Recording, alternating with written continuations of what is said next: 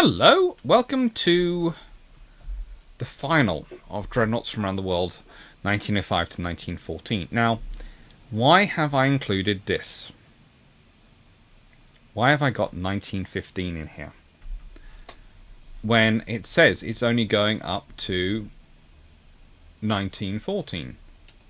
Well, because honestly you can't cover 1914 properly without also getting into 1915. And, well, for starters, I also wanted to talk about the Leon class, because I wanted to talk about the French battleship design, which is actually also pretty darn good. And so here we go. Now,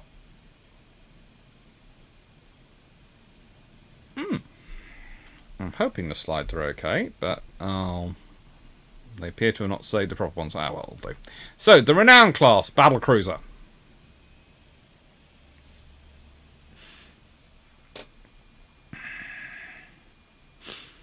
As you can see, pretty decent.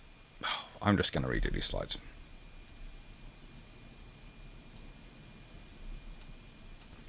Now that's better. Sorry. So, 6 BL 15-inch Mark 1 guns in 3 twin turrets. So that's 4 forward and 2 aft. But what's really interesting about them is they have 17 BL 4-inch guns, Mark 9 guns, in 5 treble turrets and 2 single. So kind of interesting idea, you know, they have the treble 4-inch guns. And it's one of those routes not gone down, because you think about it, what would happen if the trebles had actually been continued on into World War II, if the treble mounts had been the standard for the secondary armament. It's a really cool part of the thing. And again, this is one of the reasons why I do think there is some credence to the idea of the Agincourt being a 18-inch ship, because again, there are treble turrets and treble mounts talked about for it. So I think it was going to get some sort of heavier armament, because you would have had a heavy secondary armament.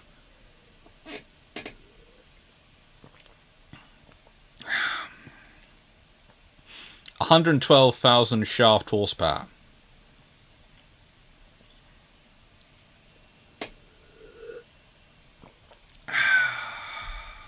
.32 knot top speed. Honestly, when these things enter the water, there is nothing, really, that could be done to avoid them, to run away from them. Conversely, these ones don't really fit that same pattern. So, that's why they have a question mark after them. Battle cruiser. Really? They have the treble 4-inch mounts, though. In fact, they have 6 of them. 24 treble mounts.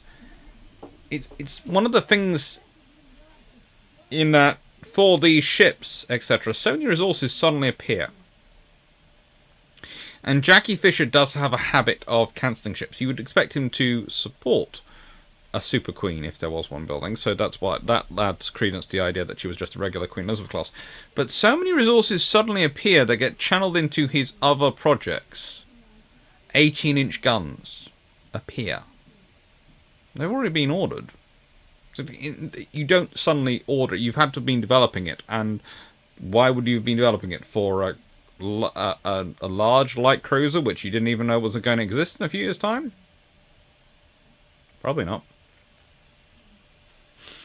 Treble 4-inch guns. Again, they appear. Yes, there have been toying around, but there's suddenly a lot of mounts going around. Think about it. There is 5 on each of the Renown class. That's 10 mounts. Then there is 6 on both Courageous and Glorious. That's 22 mounts going around. That's not something you are quickly churning. You are quickly developing and churning out if you are putting them on these prestigious ships. Top speed of 32 knots. 90,000 shaft horsepower, 18 small tube boilers. Small tube boilers coming in. That's pretty darn useful. Again, There are small tube boilers suddenly appearing in a large number. Again, boilers are not something you can rapidly build. Even in wartime, you have other needs. You have destroyers. You have all sorts of things you're building boilers for.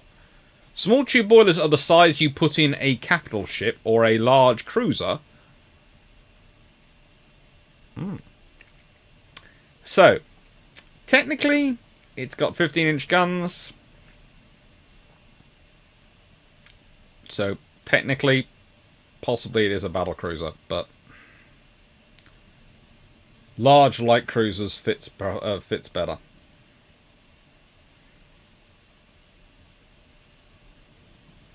Honestly,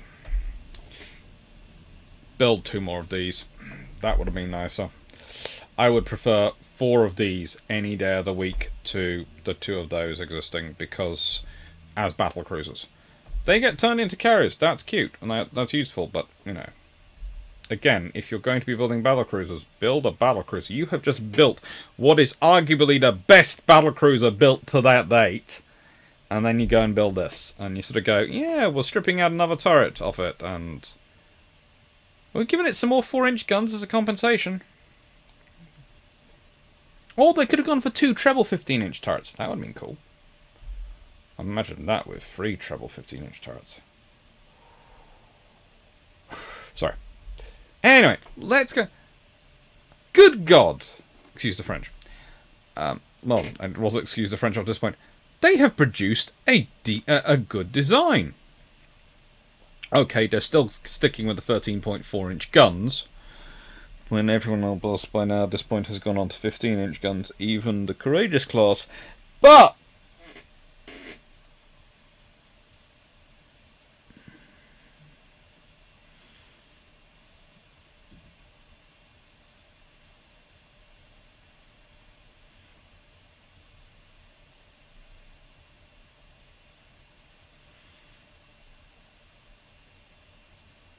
they're also a mixture of steam turbines and triple expansions engines, or an all-turbine system.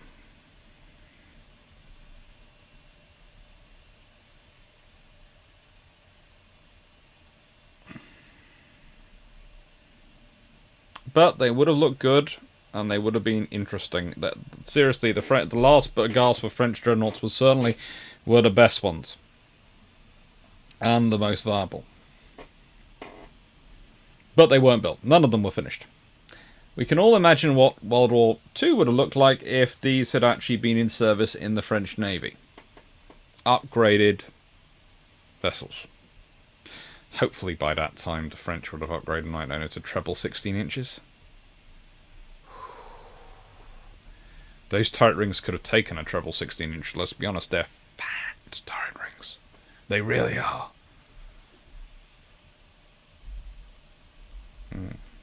And just going back, because as I thought about it afterwards, I did think I need to notice. As I've said before, there is only context, and there is only the outline of the jigsaw. We have no idea really. Agincourt could have been, and most likely there is a 70-30% chance on documents I can't read that she was just another Queen Elizabeth class.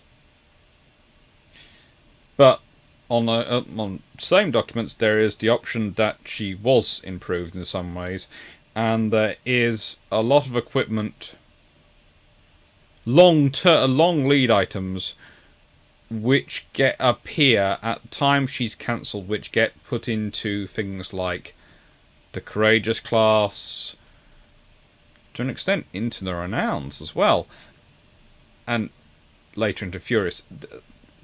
There are, how do I put this? Having spent enough time around the archives, looking at the work of Jackie Fisher, looking at the work of other naval officers at this period, and looking at what happens with the Royal Navy in the run-up to World War II, and during World War II, and during World War I, there is enough that I am suspicious, but I cannot prove it anyway, and so it's not... I am always careful because people start to say conspiracy theorists or anything like that. It's not that. But historians, and every historian will tell you, there is usually not so much a what if as a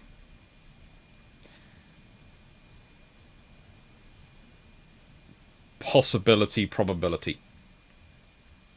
And sometimes those things turn out to be correct, sometimes they turn out to be wrong. The possibility probability on this one is, the probability is she's another Queen Elizabeth class. That's the probability. But because of the context going on around her and the sheer minimality of the information that's around her, and the way her construction is organized and is quite quiet and isn't being as discussed or as visible as others are, does lead to you to be able to sort of go, hang on, what's going on? This has meant there are plenty of phantom stories around her which you then have to pick through. But the phantom stories often have a kernel of evidence. It's often someone has found a sliver of evidence and then they've run with it. And the question is to go through those stories and find out what the sliver of real evidence is, and then put it with the other sliver of real evidences and try and figure it out. And my theory is that the British already have a gun program heading towards 18 inches. Because I said 16.5 inch. If the Americans make their jump and the Japanese make their jump to the 16 inches, 16.5 inch is not enough advantage for the British to jump to. So 18 inches got to be. So there's got to be an 18-inch gun program in the works. And lo and behold, Furious appears. 18-inch guns do appear. That makes sense. The British in World War II and World War I have a crash building of the ships which they think they can get finished in time, and the ships which are more complicated, the ones which they are pushing the technological envelope, get paused. Agincourt is the last Queen Elizabeth class. She should be one which you can finish off quite easily and quickly, because you have built so many. This should be just continuing on the iterations. But she's paused and stopped. Now, you can point to crewing difficulties and all these things. I agree, but you can just shut down some pre-dreads and replace them, because let's be honest, she's more useful than the pre-dreads. Which gives me the idea that perhaps she wasn't the same as her sisters. She was advanced in some way. And then it becomes a question of how far do you push it. Small tube boilers? Well, that wouldn't seem to be enough of a change for you to pause her construction, because small tube boilers are around. And it would be quite useful. We've got a battleship which is in every other way is a Queen Elizabeth class, but she can now do 28, 29 knots. Wahey.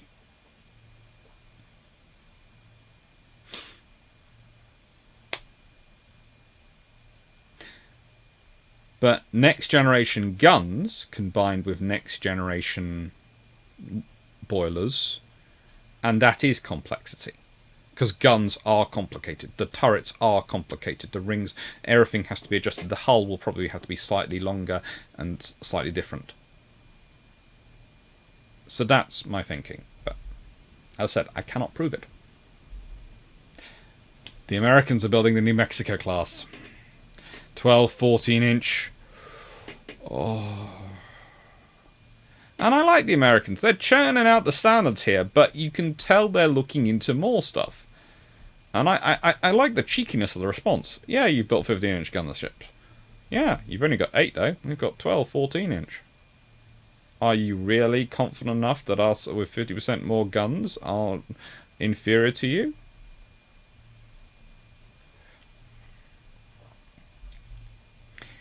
And the Japanese are building the SA class. Again, 12, 14-inch guns. But in 6 twin turrets.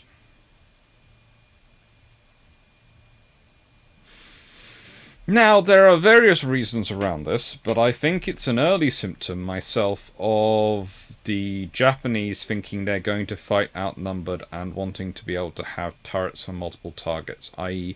forward turrets engage one target.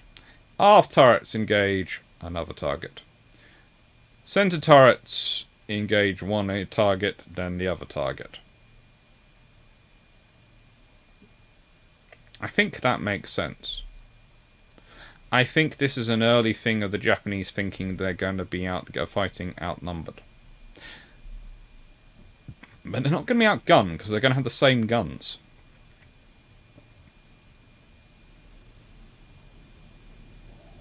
Again, the Japanese are more sensible than the Germans are on this front. So how many dreadnoughts are there in the world in 1915? Well, you can take out Turkey, you can take out, well, Chile.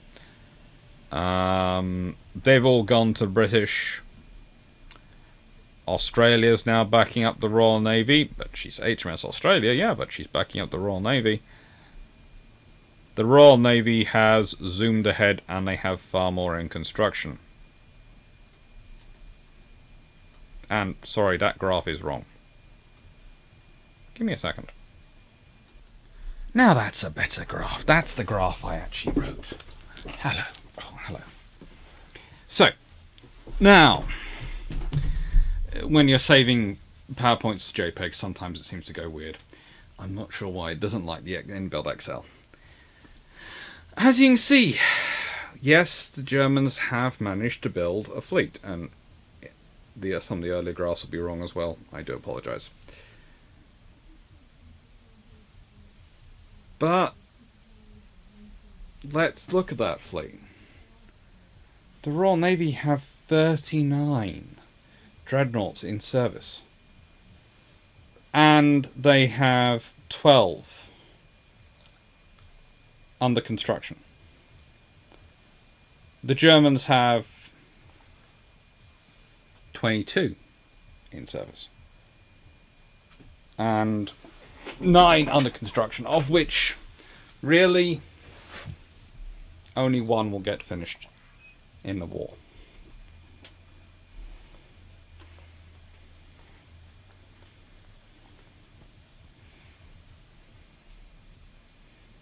That's industrial capacity. That's focus.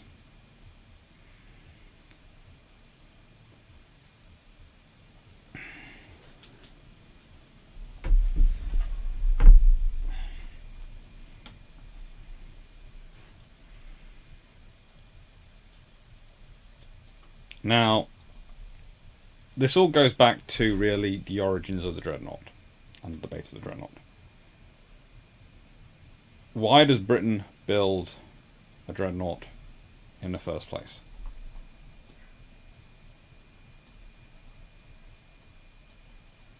What is the advantage for them in building a ship which wipes out immediately their overwhelming superiority in pre-dreadnoughts? I said before, it's because of the technology race going. They don't need pre-dreadnoughts to take on the German. They don't need dreadnoughts to counter the Germans. Yes, Jackie Fisher will make the claims about it being more cost-effective, this. But in the end, they come down to, they're not to counter the Germans. The Germans are happily building pre-dreadnoughts. And they're not all necessarily all they're cracked up to be. But the Americans, the Italians, and eventually the Japanese all look like they're going down the all big gun route. And British can't afford them to steal the march on them. And I can't do it.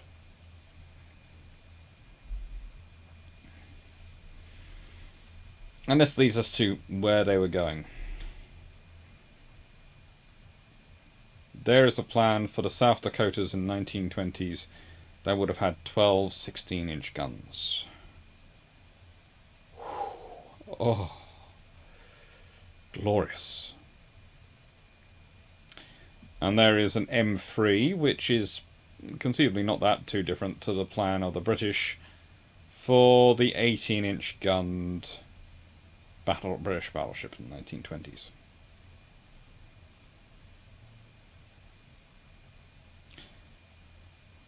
There are some historians who write of an Anglo-American naval race post-World War I, which they solve with a treaty. They miss one of the key points about the Anglo-American naval race. It was always more about technology than numbers. And it had been going on for a long time. And arguably the Dreadnought itself, the entire race itself, is about this technological race going on. And who's going to be the biggest and the best builder. Why? Because it matters for export markets. If you want to build your naval infrastructure, you need to export. You need to get other people to pay for it. If you want to sell ships, that means you need to be building the best ships. So that's why Britain builds Dreadnought. Well, it's one of many reasons why. There are not... Rarely in history is there a single reason for doing something. Rarely ever in life is there a single reason for doing something. And if someone turns around and tells you there is only one good reason to do something, it's probably not something you should be doing.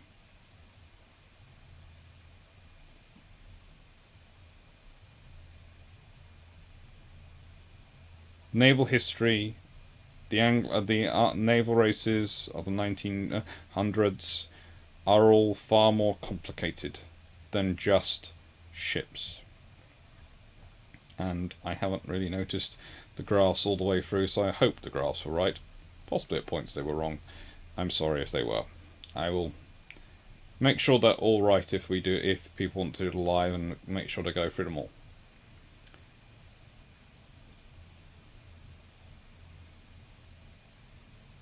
The thing is, though, why are the Americans building bigger ships? Is that to compete with the British? No, that's to compete with the Japanese. Why are the Japanese building bigger ships? To compete with the Americans. Why do the British have to build bigger guns than both? Because they want to export battleships. Do people like the Brazilians, the Chileans, the Argentinians, the Greeks, the Ottomans, everyone else who they can sell them to?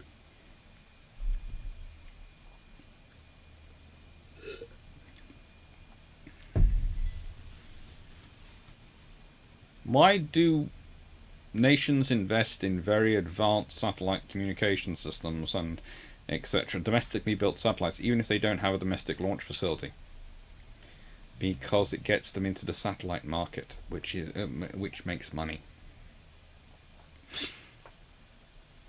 In the early 1900s, even to this day, arms are money.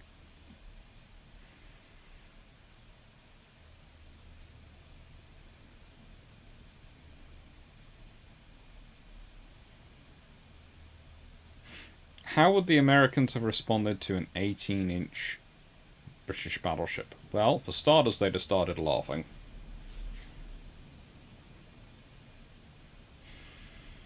Sorry about that.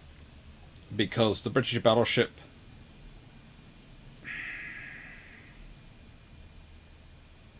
Yes, they've done as much as they can to give it as wide a field of fire aft as possible, but it's got the same problem as the battle class destroyers and lots of other ships which are a lot smaller, and some ships which are big in it.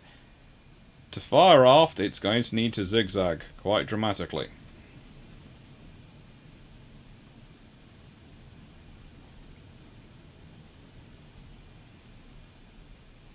It's a broadside firing fighting ship for a broadside engagement. I would argue that's more suitable for World War II and the coming conflict. And that is something which probably would have been fine for Jutland, where they're all forming up in divisions and squadron and battle squadrons, and everything's nicely organised, and there's lots of ships. Then that's fine. But it isn't fine for the task force world, which has been emerging in World War I, which beyond the North Sea was how the fights were raging.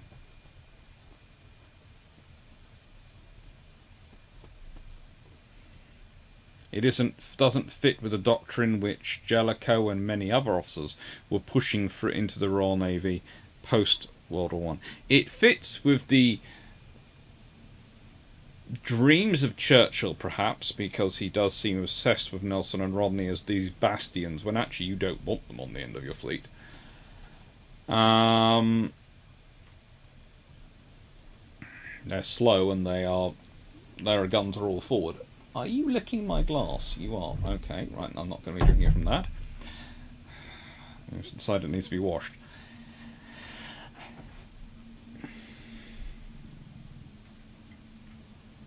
These would have been just the same. The South Dakotas. Now they are flexible assets. They really are. All-round gunfire.